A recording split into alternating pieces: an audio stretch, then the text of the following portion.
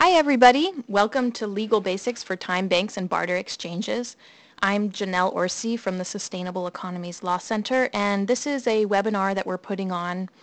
Basically, we're creating a video that we're asking people to watch, and then we're going to have a online chat that we're going to host next week where people can come and ask questions and discuss some of the things that they saw in this video.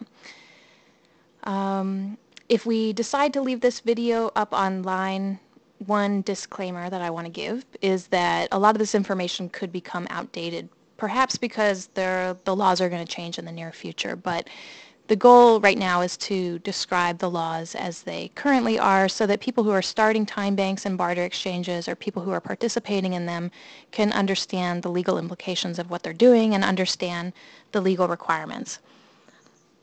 So in addition to this video, we are going to create a second video in a couple weeks that is focused on the legal issues applicable to the creation of complementary currencies. And truthfully, there's a lot of overlap between these two topics because when you create a barter network and you create a system of points or credits for exchange of goods and services, in many ways what you are creating is a currency. But nevertheless, we're dividing them into two different webinars, and it's probably a good idea to watch both, but this one is particularly applicable to time banks and barter exchanges. Just to give a little bit of context, right now there are hundreds, if not thousands, of time banks and barter networks in the United States, and they're growing really fast.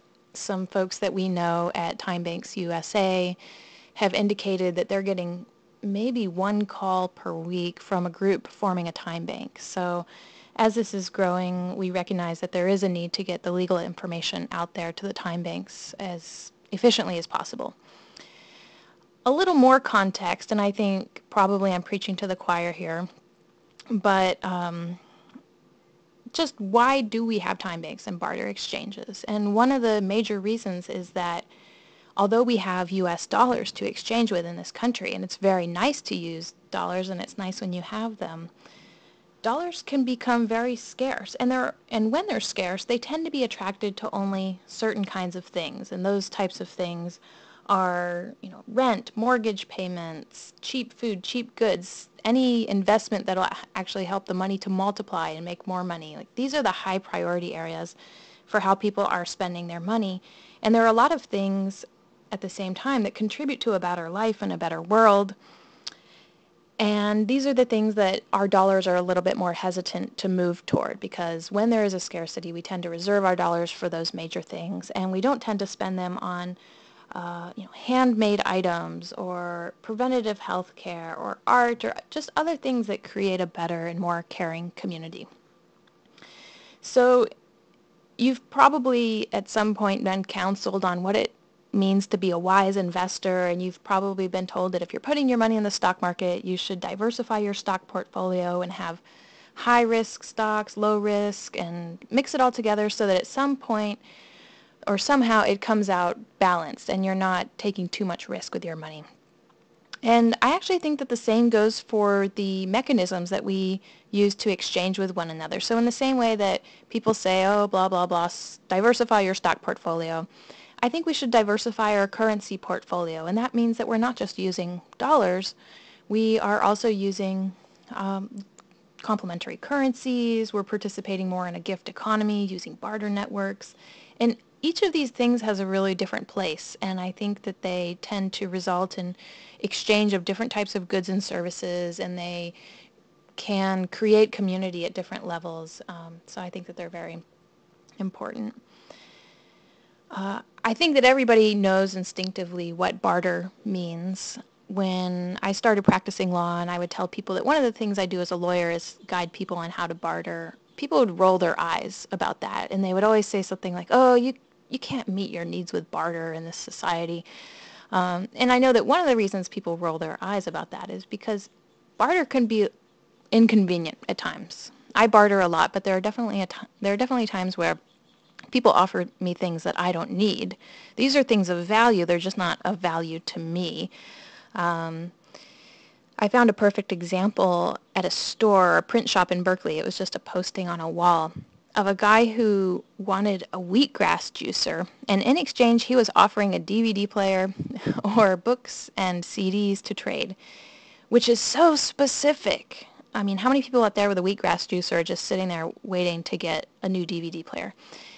So I thought it was funny, and I've always wanted to use this photo, and that's why I've included it. But this is just a case in point about one of the reasons that barter networks and time banks have come about is because when you begin to exchange things in a network, you're able to get the value to the people who want it. And overall, it becomes a more efficient system and it creates more flow. So in these systems, basically, there's a system of points or credits or time dollars that in some sense of the word is a proxy for the goods and services that people are ultimately trying to give and receive. This is a slide of the website of the International Reciprocal Trade Association. It is a big professional organization or industry organization of barter networks, and it's a good source of information about barter networks. And so barter networks or barter exchanges are basically systems through which members of the network can provide goods and services to others in the network. They receive points or trade dollars, and then they can spend those points and trade dollars to receive other goods and services from other people. One thing that differentiates barter networks from time banks is, as a general rule, people participating in barter networks generally bargaining to get the market value of their goods and services. They're bargaining and trying to maximize or optimize the value that they're getting through their participation in the network. And that is, for the most part, different than time banks. The way that they operate is somewhat similar. They're both networks, and people are earning points or credits. Time banks generally have some sort of mission to make the world a better place, to build community, to provide for people in need. So that is one thing that generally sets them apart. And actually, I'll just describe a little bit more later about what differentiates time banks from barter exchanges, but at the very core, for the most part, people are exchanging services, and when one person provides an hour of service to another, they get a time dollar credited to them, and then they can spend that time dollar for an hour of services from somebody else. And it's measured hour for hour, meaning that people aren't necessarily trying to maximize the value of the services and goods or services that they're providing. Even if in a regular market they could get a lot of money for their services, they're only receiving one time dollar for 1 hour. So it takes it out of the market context, which is important, and it's important for legal reasons that I'll talk about. I just put this slide on here. The organization Center for a New American Dream recently did a webinar on how to start a time bank. Also this other slide that I had up, Time Banks USA, is a really great resource for people wanting to start time banks. So some questions that I'll address in this webinar are just general legal issues that come up when you are engaging in barter or participating in these exchanges. What are the tax reporting requirements for the actual exchanges, for the organizations that are facilitating the exchanges, so the organization that administers a time bank, for example. What are the tax implications for the individuals who participate in these? And these are two different questions, which is really important, and I'll talk about that. And then how do you actually go about reporting the taxable income? And under what circumstance can time banks allow for the exchange of goods? This has been a question that's been circulating in the time bank world quite a bit, so I'll share some thoughts on that, even though the answer is not 100% clear. I'll share some thoughts on how we might advocate for laws that support the growth of barter exchanges and time banks, that recognize the important role that they play in society and basically remove barriers or create support for their development. And another question I'll look at is what should be the legal structure of time banks and barter exchanges, and for those that want to get tax exemption, how do they get tax exemption under 501c3 or 501c4? So first of all, in the bigger picture, it's important to say that a lot of the regulations that apply when people are engaging in exchanges with dollars will also apply when people are engaging in exchanges through other means that don't use dollars. And I put this picture up here because regulations and regulators are a little bit like birds or birds of prey. Like sometimes they don't notice something unless it moves. And in the case of regulators, it's particularly true of dollars.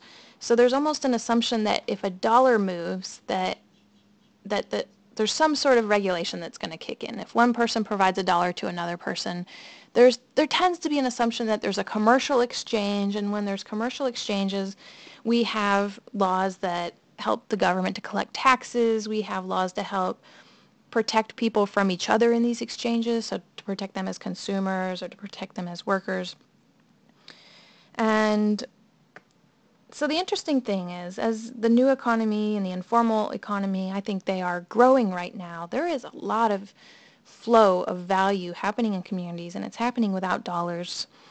And a lot of this is flying under the radar of regulators, partially because regulators don't care, but also because, again, they don't tend to see things if dollars don't move. But increasingly, regulators and tax authorities are recognizing this type of activity, especially as the activity is happening online and it's a little more easy to document, and also as it becomes more formalized in organizations, they're definitely perking up and saying, yes, we do want to regulate that, or we do want to tax that. And actually this happened as early as the 1980s when there was a growing number of barter exchanges.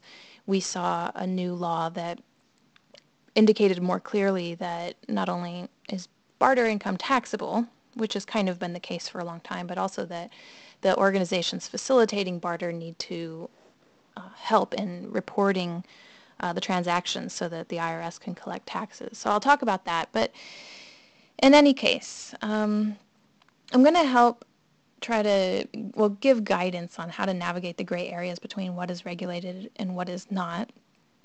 And I'm going to talk a lot about tax because a lot of this has been determined in the realm of tax law, and there are rulings and letters from the IRS that help to navigate this issue much more so than there are rulings in other areas of law like zoning and commercial regulations and so on. But a lot of the same assumptions apply. So if you engage in an activity that results in taxable income to you, there's also a good chance that maybe a health and safety regulator would consider you to be engaging in some sort of business that they also would like to regulate.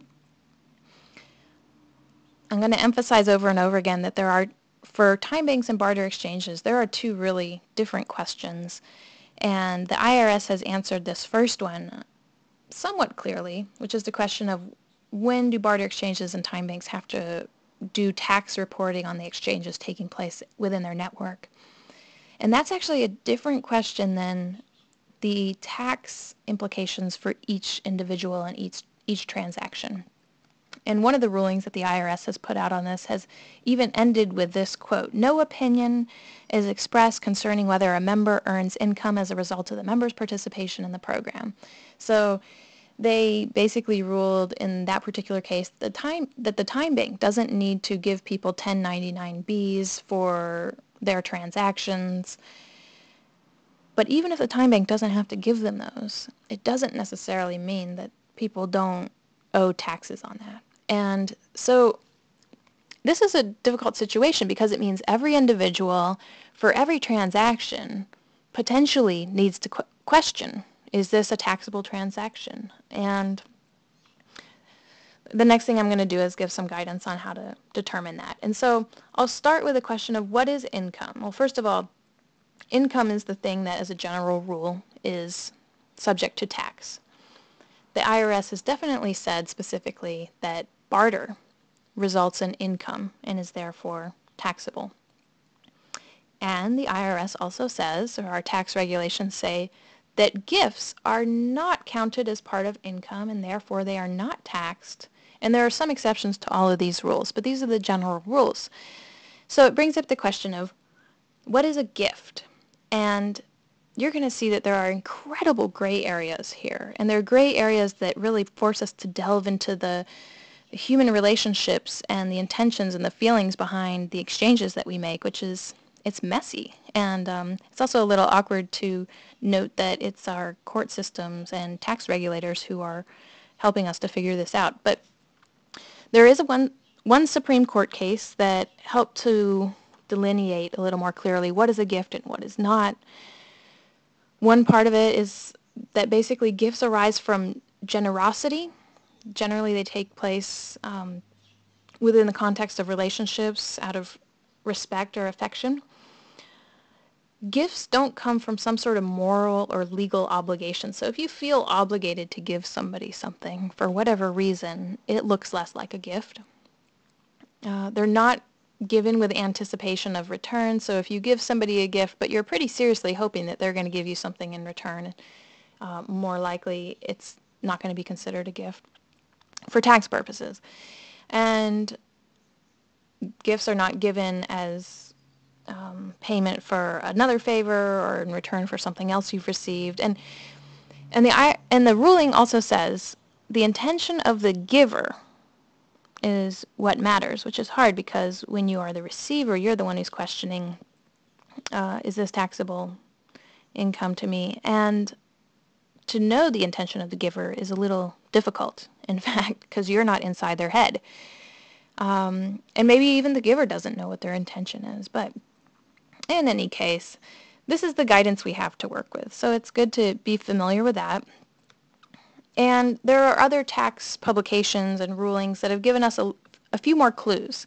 So the IRS has definitely hinted that casual and non-commercial exchanges are not meant to be taxed for the most part. And later on I'll talk more about how the rulings have delineated these things for the purpose of time banks.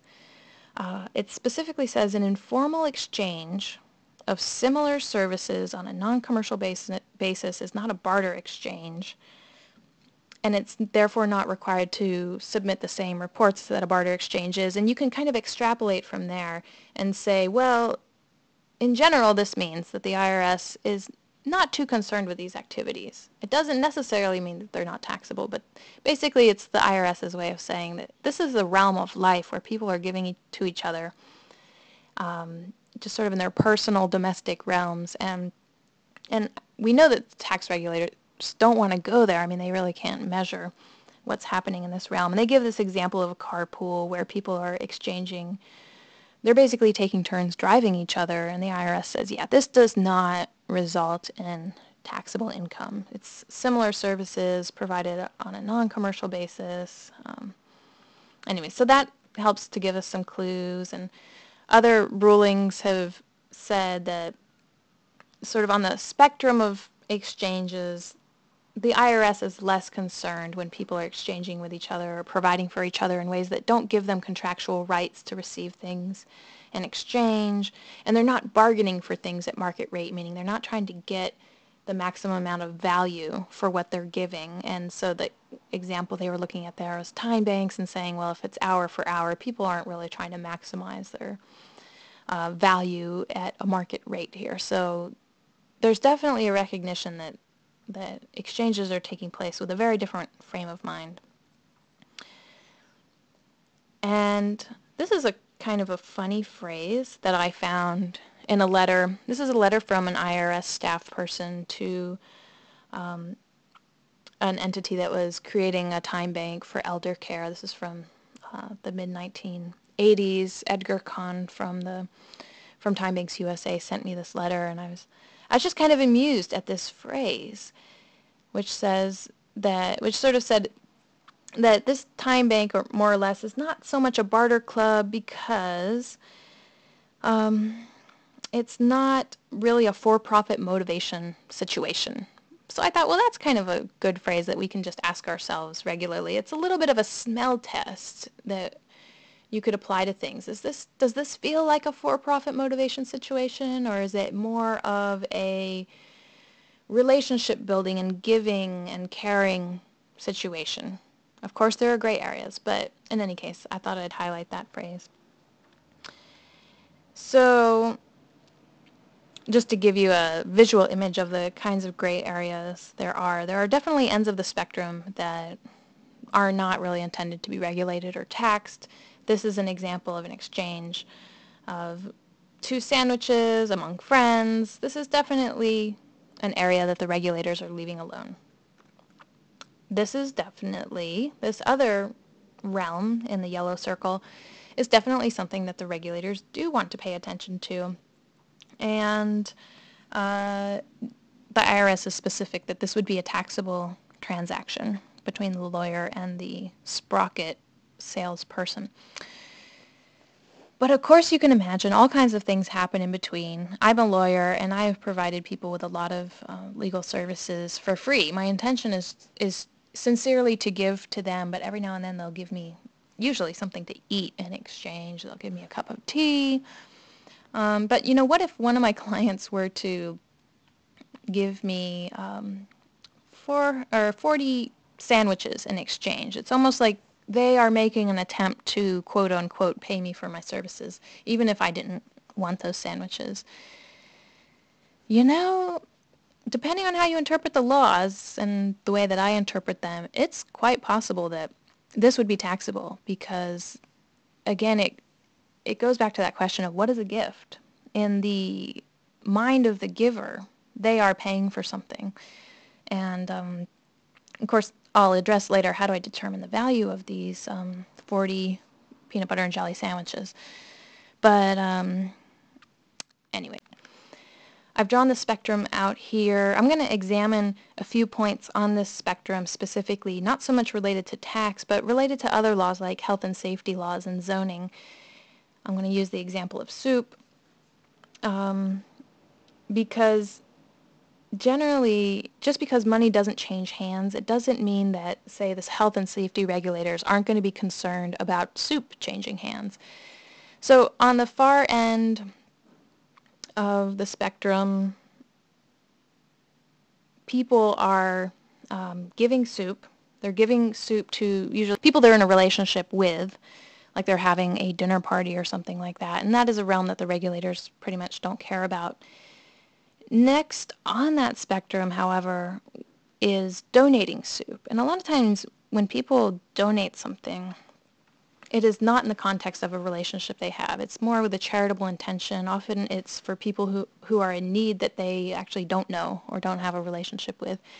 So it's interesting to note that while health and safety regulators will not show up at your household dinner party, if you take part in Food Not Bombs and you are going out into a public space and giving away soup, the health department might show up and prevent you from giving away soup to strangers. So this is not a legal distinction that you'll find in any regulations. It's just the way that I think about it in my mind that there is a little bit of a difference there's a difference between donating and giving in the sense that there's different relationships involved. And so when there are different relationships involved, just be aware that different regulations might apply. Further down the spectrum, we have another distinction that is, this is a distinction that I draw in my head between swapping and bartering. And so when you're bartering, you are potentially trying to get in return the value of what you have provided. So if I provide a pot of soup to somebody, perhaps my goal is to get something that's roughly the value of a pot of soup or more valuable to me. So swapping is maybe a little bit less calculated. And it's important because if I'm growing vegetables in my backyard and I have too many tomatoes and my neighbor has too many eggplants and we swap them, we're probably not going to be measuring, what's the value of these tomatoes, what's the value of the eggplant. And because of, there's less desire to measure the value, there's less desire to maximize our value, there's more desire to give, there's more of a relationship. I call that swapping, and I try to differentiate that. And one reason is that in the city of Oakland, there was an urban farmer who was kind of swapping and or bartering with other people in the neighborhood. And the city said, oh, you can't barter in this residential area. This was a zoning issue. It was a residential neighborhood, So no commercial activities would have been allowed to take place, and they said, therefore, you can't barter with your vegetables. But this is a case where I would stand up and say, barter is different than swapping, casual swapping. People should be able to get together with their neighbors and just share what they have. So, lastly, on the end of the spectrum, sometimes simply giving something away will trigger regulations because you're giving it away with a commercial purpose. So if you're giving away soup, for example, you're giving away free samples with the ultimate goal that people are going to come and buy the soup from you. Usually if you're doing that in public, the health department's going to want you to get a permit first. So I just bring this up just to demonstrate that people give with so many motivations, and those motivations and the relationships involved do actually determine when regulators are going to show up and pay attention. So I'm going to delve a little more deeply into the soup example just because especially in the tax realm there can be a lot of gray areas. But just, imagining that I have a dinner party, or in fact I went to a friend's house for dinner last night and I brought most of the food, and I did in fact bring soup. In exchange, my friend hosted, meaning I didn't have to clean my house, and they did the dishes afterwards, which to me is worth everything in the world. This is really a gift economy. This is not a situation where just because I brought the soup, I am now going to have to pay taxable income on the value of them laboring to do the dishes. So that's what I'll call gift economy soup. But you can change this in small ways, as I'm about to say, that does move it into the realm of taxable income and or regulated activity. And so if I'm moving along the spectrum a little bit further, and let's say that I throw soup parties all the time. People are always coming over, and generally I offer this to my friends. But what if I have an accountant and I say, hey, accountant, if you provide 5 hours of accounting services to me, I'll invite you to 5 of my wonderful soup parties. And here we have an exchange that is bargained for, and we're basically creating a verbal contract. So I would say that this is barter, and suddenly now the soup party, at least with regard to the accountant, has moved into the realm of a taxable barter transaction. If I start to get a little bit more serious about my soup making and get out there in the community, maybe I'll join a time bank and start providing soup to people who are in need, and then accumulating time dollars for the time I spent making the soup for them. And I later I accumulate the credits, and then I can later spend them for other things that I need. Generally speaking, and it depends on the time bank and how it works, as I'll mention later, the IRS has kind of given vague indication that they're not interested in taxing or at least tracking or having the time exchange, time bank report these transactions. Again, it'll be up to me to look at the specifics to determine, okay, is this more like a gift or is it more like a commercial transaction? And then it's up to me to determine whether I should pay taxes on it. Soup for hire. This could be an example where, let's say I rent a room or I rent a backyard cottage from somebody, and they give me free rent if I, in exchange, cook soup for the family, or maybe something other than soup from time to time. If I cook for them, basically, this is definitely taxable. I would be paying tax on the value, the market value of the rental unit that I'm living in, and my landlords would be reporting rental income meaning Schedule E income, on the value of the food that they're receiving. But you can actually imagine that this landlord-soup relationship could be a little bit more informal, meaning that somebody can say, oh yeah, you can live with me, and it would be great if you cook sometimes. But if they're doing that more because, okay, this person needs a place to live right now, we have space, we'll let you live here for free, and it would be great if you just be a contributing member of the household like any person would, then that moves it out of the realm of taxation, I would say. It's just people living together and eating and cooking together as a household, and you could, of course, see that there's a gray area there, and it, again, depends on the relationship and the intent and the way that it's bargained for. Getting a little bit more serious about my soup, if I were to start soup enterprises and I start making multiple pots of soup every day and I invite people over to share it and I put it into jars that people can pick up on my doorstep, nobody will ever pay me US dollars for the soup, but I could basically use each jar of soup to pay for other things. I could pay for bike repair or fresh produce or health care by actually giving people jars of soup and using soup instead of dollars. So that's definitely making me look like I'm operating a soup business, and for those purposes, of course, the health department is concerned, and the IRS would want to collect taxes on the value of what I'm receiving in return.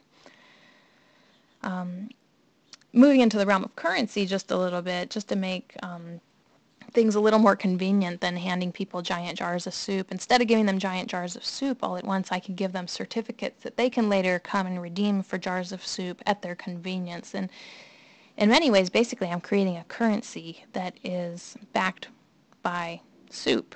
And I can put those into circulation in the community, and people might come and exchange them for the soup, but they also might exchange them with each other because each certificate has value that that might flow from one person to another. But at some point, the soup bucks are basically going to be considered to have a market value, and that market value would be measured in dollars for tax purposes. And when people are receiving soup bucks, let's say each soup buck is worth $10, then that's the amount of tax that people are going to need to, or that's the amount of income people are going to be needing to pay tax on.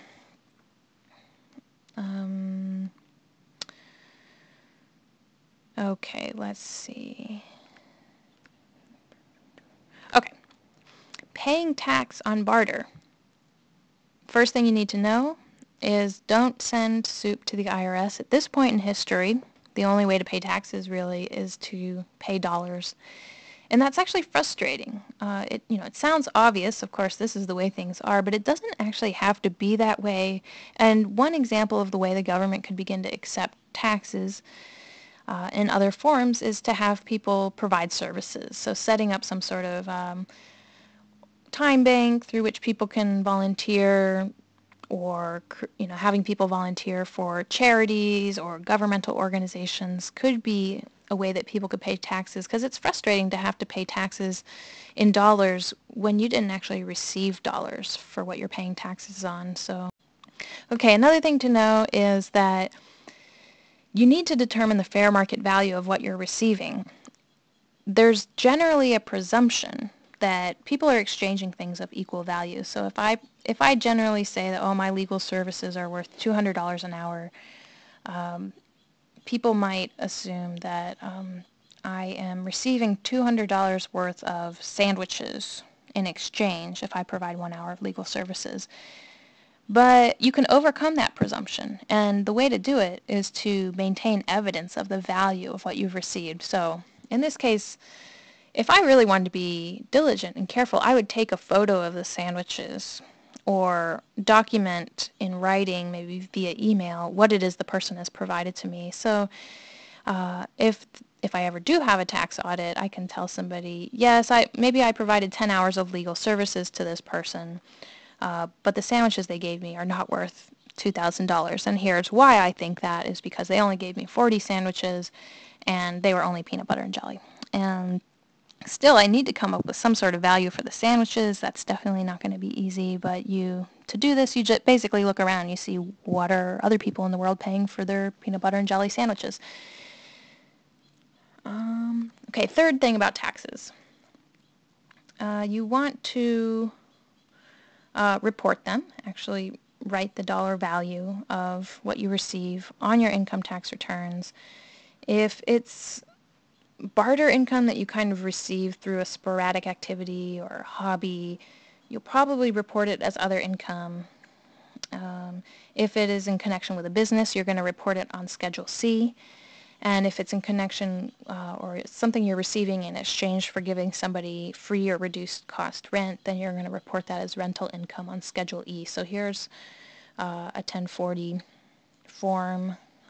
This might be a little outdated since we made this, but basically line 12 there is where you would put the income from your business. And it's also important to note that if you're bartering in connection with your business and what you're receiving would constitute a business expense. So if I'm providing legal services and in exchange I'm getting accounting services for my business, then the value of the goods or services that I'm paying in exchange for that is deductible as a business expense. Okay, so I mentioned that the question of whether there's taxable income to an individual is different from whether the time bank or the barter exchange actually needs to do any reporting. So to the question of what are the reporting requirements, the rule is that barter exchanges and barter networks have to report the transactions that are taking place on their platforms or in their networks. And this comes out of the Tax Equity and Fiscal Responsibility Act of 1982, TEFRA, and the rules haven't really changed very much since then, but basically the rules are that a barter exchange needs to report each transaction. This is what the law says, but I'll clarify that in a minute. Needs to report each transaction on a 1099-B form, except if the member taking part in the barter exchange is a corporate member, quote unquote, which is generally defined as an actual corporation. Then in that case you can report the transactions on an aggregate basis, meaning that at the end of the year you give them one 1099 that reports the value of all of the exchanges that they engaged in. So it's less burdensome than producing a 1099-B for every single transaction. If you create a barter exchange that facilitates no more than 100 exchanges in a year, then you don't need to do this. And also if there's an exchange that's valued at less than $1, you also don't need to do this. So I'll explain in a little bit, but that time banks have generally been recognized as exempt from these reporting requirements if the time bank is meeting the requirements that the IRS has described. Here is a 1099-B form. This is what it looks like. As you can see in box 1A, you need to actually describe what it is that somebody received. So the IRTA, the organization that I mentioned earlier, that's a big organization of barter exchanges, provides a lot of support to barter exchanges and guidance, and this is something that I would not have known simply by reading the law, but apparently in practice the IRS has been willing to accept an electronic ledger that basically itemizes the transactions for individuals and sole proprietors, even if they're not incorporated. And so even though the regulations say that you can only do aggregate reporting for a corporation, in practice, apparently the IRS is allowing barter exchanges to do aggregate reporting for individuals. One thing to note is most of the barter exchanges that IRTA is working with are helping people exchange on a business-to-business level. So individual consumers exchanging with businesses, it's less clear to me what the reporting requirements would be there. And as IRTA has pointed out, if you just build the 1099 and accounting function into the software that's administering the barter exchange, then this really doesn't have to be so burdensome. So, and there's a lot of software out there that has already built this type of function in. So the barter exchanges that I know that are using this type of software really aren't bothered by the 1099-B requirement. It's the more grassroots level barter exchanges that the Sustainable Economies Law Center has advised. They're a lot more stressed about it because they don't necessarily have the money to hire a software developer or to use the existing software out there. It's important to make a little side note about sales tax. If you're selling something, if you're exchanging goods through a barter exchange as opposed to services, let's say you're providing sprockets and receiving points for those, you're basically selling something, and sales tax would therefore be due at the state level if you live in a state with sales tax. So And you have to pay sales tax in dollars, and it's your responsibility to collect it and pay it. And I'm actually less familiar in this realm about how barter exchanges have been administering this requirement, but I just thought it would be important to mention that that is required. So with regard to time banks, the IRS has said in private letter rulings that time banks meeting certain requirements are not barter exchanges, and they're therefore not required to do the same reporting. One thing to note about a private letter ruling is that it is a ruling that applies only to the case that the IRS is responding to. It's not applicable as law. You can't cite it as precedent, but it's helpful because what a private letter ruling tells you is more or less how the IRS is tending to think about a subject. And so if your time bank were to be questioned, it's helpful to look at the private letter rulings to see what is the potential outcome. But one of the reasons why the IRS puts out private letter rulings is they definitely want to reserve the right to change their minds about things. So keep in mind that that's possible. But so in one private letter ruling, the IRS looked at a time bank and said, okay, the people who are exchanging here have no contractual right to receive things in exchange for the favors they do for others.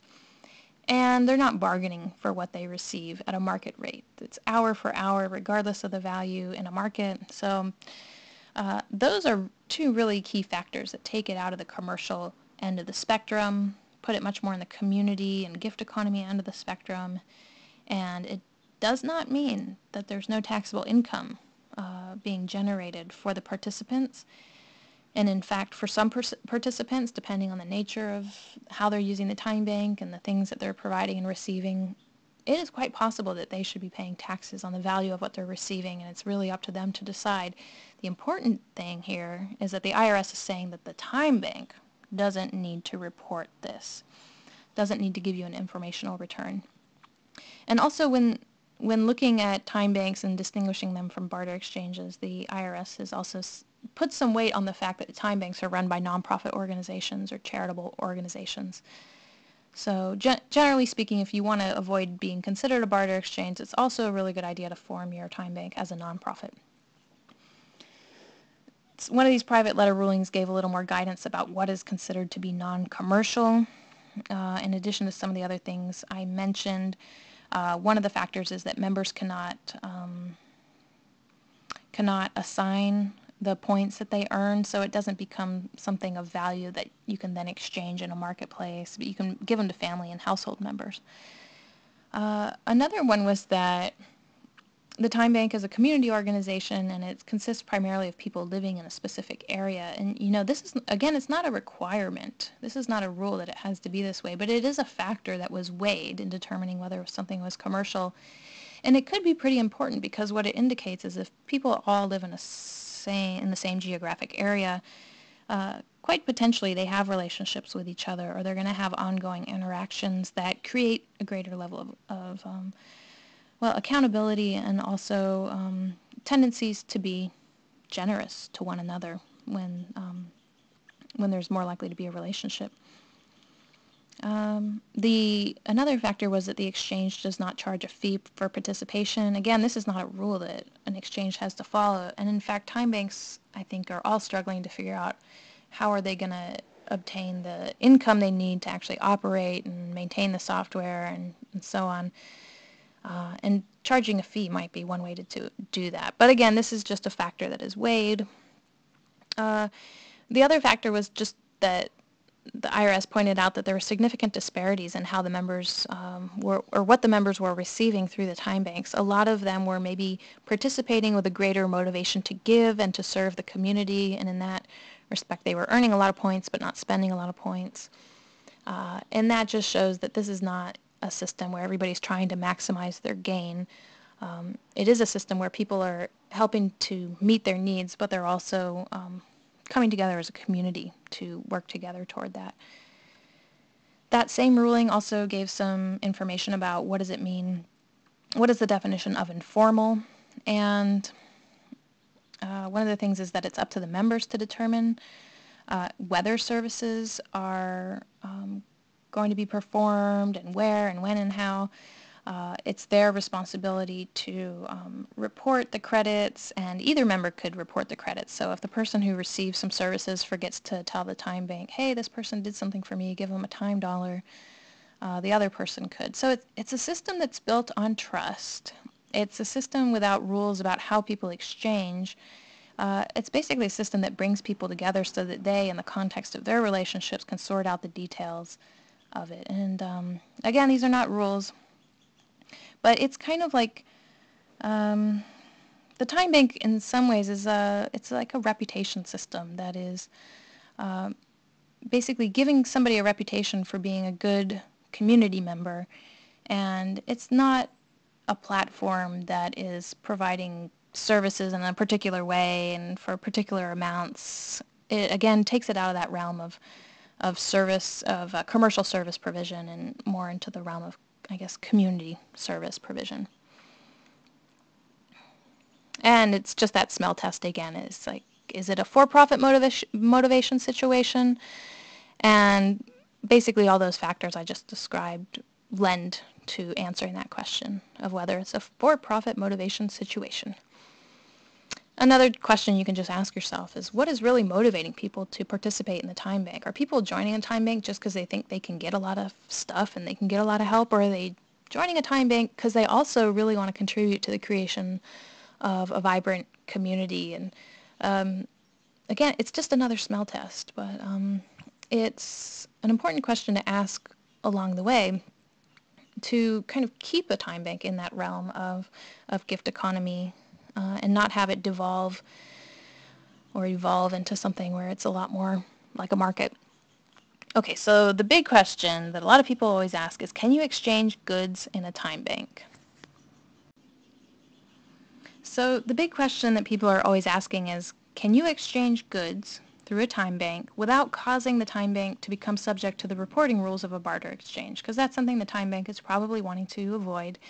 And it's not totally clear. The IRS hasn't been totally clear about how or if you can exchange goods. And of course, the reason is it's a little bit harder to I guess, measure the goods in a way that that keeps them separate from the market context. So whereas with services, the easy way to do it is to just value everybody's hour the same. It's a little harder to do that with goods. Another private letter ruling was issued, and again, it's a private letter ruling. It applies only to the particular time bank to whom it was issued, and I believe this is a time bank in Maine.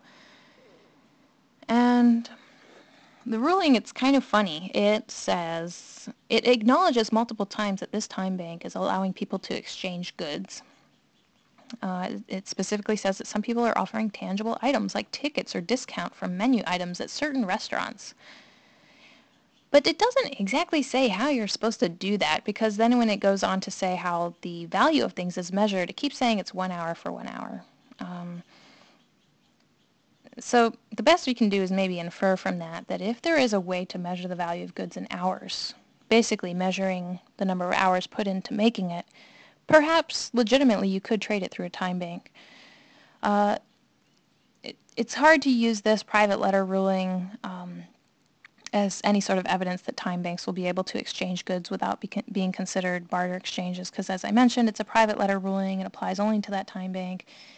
And it could have just been a fluke that the IRS wrote it in this way. But nevertheless, if you just use the same reasoning that I've been talking about throughout, about trying to keep time banks and the exchanges out of the market context, then I would say that time banks should allow people to exchange goods. They should definitely tread carefully in how they do so. Again, require that as much as possible that the goods be made by the actual time bankers, because that's really the best and only way to measure how much time goes into making them. Ask people to do as much as possible to break it down and figure out how much time did it take me to make all of these pies divided by how many pies are there, and really give a time value to each thing, and to document it just so that people don't exploit the situation.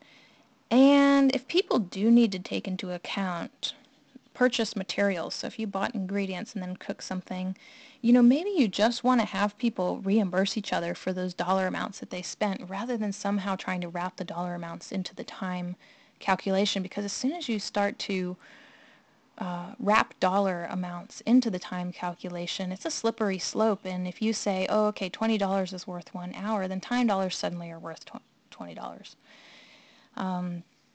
And you don't want people to have that kind of dollar value in their minds when they're making exchanges. They're going to start calculating the value of everything. So those are my suggestions, but the biggest suggestion is to tread carefully.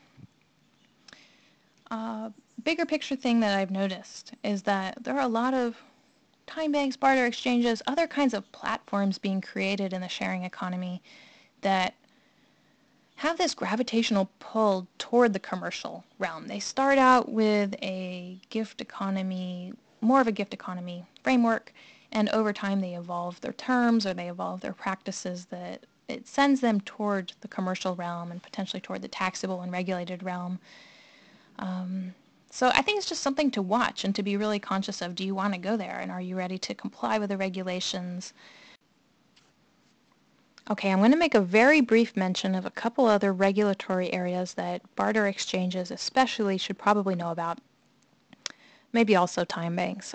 Bank Secrecy Act is a federal law that's primarily designed to prevent money laundering, but what it basically requires is that money services businesses, which includes money transmitters. Money transmitters is really broadly defined, more or less as entities that take money from one person and transmit it to another. Basically, the requirement is that they need to register with federal regulators, and they need to collect a lot of information and report suspicious activity, and it's really an administrative hassle. If you're a small community-based barter exchange, it would be an incredible hassle to have to comply with this. And there has been some recent guidance about whether the Bank Secrecy Act applies to virtual currencies, and as I mentioned earlier, barter exchanges in some ways are kind of virtual currencies. In any case, there has been some guidance written by the Financial Crimes Enforcement Network, FinCEN, which tries to parse out, what is a virtual currency and when does the Bank Secrecy Act apply. I'm going to talk about this in the currency webinar, so I'm only mentioning it briefly here, and I'm also just mentioning it to point out that there are gray areas, and I don't really even think it's possible to navigate them until we change the laws or until FinCEN gives more clear guidance. So for now, be aware that if you're a barter exchange, this law might apply to you. My opinion is that it shouldn't apply to you because it's really intended for different types of businesses, but it might. So know about that, and also know that at the state level there are money transmission laws. In California, we have the Money Transmission Act, which applies to money services businesses and requires huge fees to register as a money transmitter. We're talking about thousands and thousands of dollars. It requires that the money transmitter have a bond of $250,000 to protect consumers if they lose their money through the money transmission. So in sum, a small-scale barter exchange could not comply with it. But fortunately, the Department of Business Oversight in California recently wrote a letter indicating that barter exchanges are not subject to the Money Transmission Act. So that's good news, but it doesn't answer the question of whether or not money transmission laws apply to barter exchanges in the other 49 states. So this is a major area that the Sustainable Economies Law Center is paying attention to, and we're writing up our thoughts about how we think the laws should be rewritten just to make sure that we have space for barter exchanges and time banks and other activities. So with regard to policy, I said I'd mention that just a little bit. We definitely need to address the Bank Secrecy Act and money transmission laws. These are hot topic areas for currencies right now, currencies and barter networks. We have some other laws that we could change that would make barter exchanges a little bit easier or more clear to operate, and one of them is that requirement that a 1099-B be issued for every transaction. Annette Riggs from IRTA pointed out to me that one nice thing about issuing a 1099-B for every transaction is it gives us really rich data and information about what is happening in the realm of the barter economy, which is a good point, but it doesn't help us with the fact that it really is a huge administrative hassle. The requirement that taxes be paid in dollars is something that I think is really worth revisiting. Of course, most taxes will probably always be paid in dollars, but I think for certain individuals who are receiving certain types of income, I think it's a really good idea to allow people to, quote unquote, pay their taxes through some sort of community service. And then, yeah, I guess that is all I will say about policies related to the barter industry and time banks right now.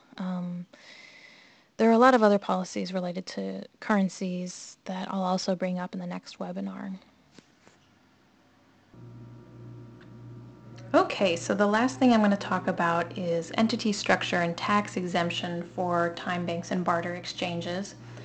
First thing I want to say is that if you're forming a nonprofit association or corporation, think of that as the cake. And then think of the tax exemption, like the 501c3, as the icing. The tax exemption is the thing that allows you to not pay taxes, and it's also the thing that allows you, if you're a 501c3, to accept grants and tax-deductible donations. So 501c3 is a great thing to have, but it's not absolutely necessary.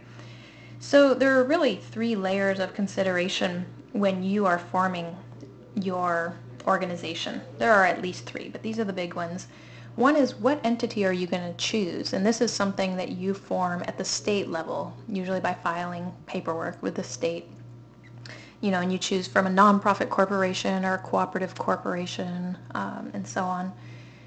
After that, you ask yourself if you do want to get tax exemption, then if so, under what tax status. And then after that, you have a lot of decisions to make about your governance structure and how you operate and so on. So if you're going the nonprofit route, there are generally 2 types of nonprofits that you could form at the state level, and it varies a little bit from state to state. But generally speaking, there's something called the public benefit nonprofit corporation. And these are the nonprofits that are doing work to benefit the broader public. There's also mutual benefit nonprofit corporations, which, like they sound, are doing work to create a mutual benefit for the members and the participants in those organizations. So they're more inward focused. And these 2 types, generally speaking, they tend to get different categories of tax exemption. So the public benefit ones often get exemption under 501c3 or c4. And then there are a whole lot of other types of statuses for organizations that are designed to benefit the members. And if you think about it, time banks and barter exchanges, on one hand, they are there to benefit the members who are participating, and in that respect, they are of a very mutual benefit type of character. But at the same time, they exist to create a much better world and to create economic opportunity, and they're often coupled with activities like educational activities and community building that are the types of things for which you would probably get 501c3 or 501c4 tax exemption. So probably most of the time banks out there right now they tend to be public benefit nonprofit corporations. What's happening right now is that many of them are struggling to get tax exemption. The IRS is increasingly denying tax exemption under 501c3 especially. Barter exchanges, I've seen all kinds of legal structures for them. I've actually seen that a pretty large number of them are structured as for-profit companies, which for me, ideally, I think that all of these entities, because they are designed to provide economic benefits to their members, I honestly believe that they should all be in some way controlled by their members. So having that be owned by a for-profit company is not ideal in my view. But anyways, so I'm going to talk a little bit about the tax exemption. 501c3 is the one that people are most familiar with. Not only does it not pay taxes, but the donations are tax deductible, and that's, generally speaking, the status that you need if you're going to get a foundation grant. So to be a 501c3, your purposes have to be limited to those which are charitable, educational, scientific, religious, and there are a few other categories.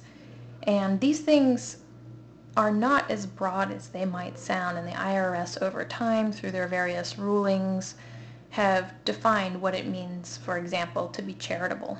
And I'll talk a little bit about that. Generally speaking, 501c3s can't operate something that looks like a regular commercial business. They can't be operating for the private gain or benefit of any person or group of people. So it's interesting because a lot of what time banks are doing, and a lot of what many organizations are doing in what you might call the sharing economy or the new economy, they're trying to benefit us, we the people who are participating in them. So because it's that inward benefit as opposed to the outward broad public benefit, sometimes the IRS is a little bit hesitant to grant the tax exemption because they do look at it more as a mutual benefit activity. And it also, these projects are very practical. They help us meet our economic needs, and so it becomes hard to justify them as an educational activity, although some time banks and other organizations do say, oh, the primary purpose of this time bank is educational. And I'll talk a little more about that. So the IRS has definitely issued letters and rulings and issued tax exemption recognition letters for time banks, and they especially do so when they recognize that the time bank is primarily operating to serve a charitable purpose. There's this one particular letter the IRS said, okay, as long as these people who are using the service are part of a charitable class of people, and as long as the program itself is a charitable activity, then this won't jeopardize your 501c3 status. So a little bit more about what is charitable. Focusing on the relief of the poor, distressed, and underprivileged. This is one of them. There are other categories of what is charitable, such as relieving neighborhood tensions, combating community deterioration, and all of these are things that time banks do, in fact, contribute to. But specifically, relief of the poor, distressed, and underprivileged, as the IRS calls people. At-risk youth, the homeless, seniors, residents of high-crime neighborhoods can all be considered potentially to be part of this class of people. People who are low income, and it can be hard to define low income, but in some places the IRS has used twice the poverty level as its definition of low income. I have often in tax exemption applications emphasized that an organization is serving a lot of people who are unemployed or they are economically distressed. And this is what we did when the Sustainable Economies Law Center was helping the Arroyo Seco time bank in the Los Angeles area.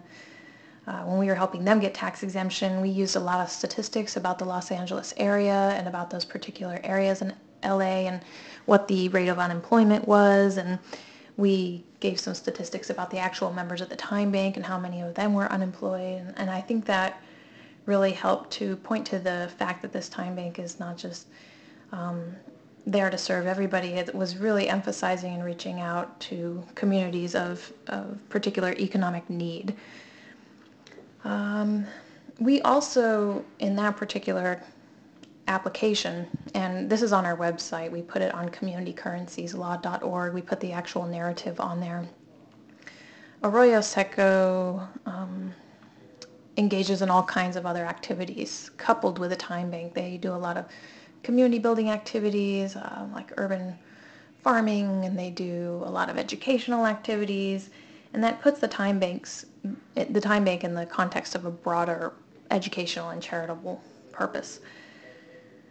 So I think that time banks, in many, many cases, can make the case that they are deserving of 501c3 tax exemption.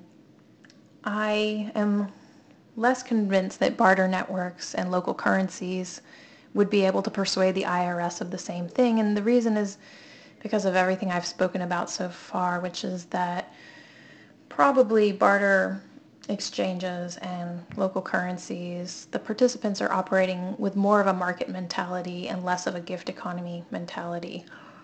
And that alone it really shifts it can really shift the purpose and the outcomes of the activity. It still could be worth trying in certain circumstances to show the ways in which a barter network or a local currency is contributing to the relief of the poor, distressed, and underprivileged, or combating neighborhood deterioration, but I think it would be actually more difficult. Another question is, so you can also get 501c3 status on the basis that your activity is primarily educational, and you could potentially justify a time bank as educational because really time banks are so unfamiliar to people, and alternative economies are so unfamiliar to people. Doing anything, exchanging with anything other than dollars, is going to take practice, and time banks in essence become a living classroom, kind of a laboratory for practicing these skills and refining these skills. And at the same time, I think it can be a stretch to say that the sole purpose of a time bank is educational, because, I mean, let's get real, we're doing this to really shift the economy and to provide for people. It's very practical. It's not just educational, it's very practical. So, but it's worth, in the tax exemption application, it's worth emphasizing all of the ways in which the time bank is educational, and it's creating new skills and teaching people new ways to interact with each other. So 501c4s are a much easier strategy. They may not be ideal. So if your organization is really hoping to get foundation grants, or you're hoping to get donations that people will be motivated to give on the basis that it's tax deductible, then 501c4 is going to be hard, because the donations are not tax deductible. But otherwise, it is a tax exempt organization, so you don't have to worry about paying the taxes on the net income, or the any minimum taxes that your state might have.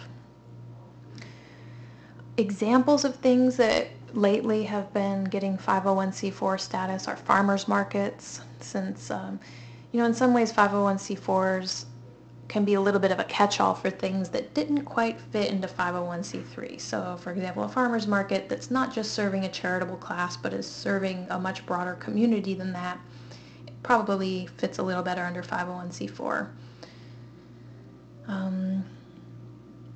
So a local currency in Davis, California, we helped them to get 501c4 recognition. And again, it was because they were not confining the use of the currency to any particular charitable class of people.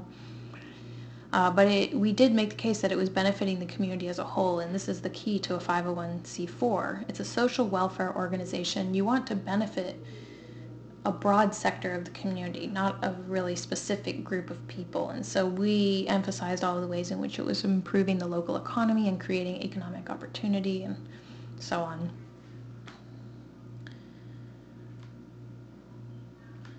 So for the time bank that we worked with to get 501c3 status, and the local currency that we worked with to get 501c4 status, we've actually copied and pasted some of the language from the tax exemption application and put it on communitycurrencieslaw.org, which is one of our legal resource libraries.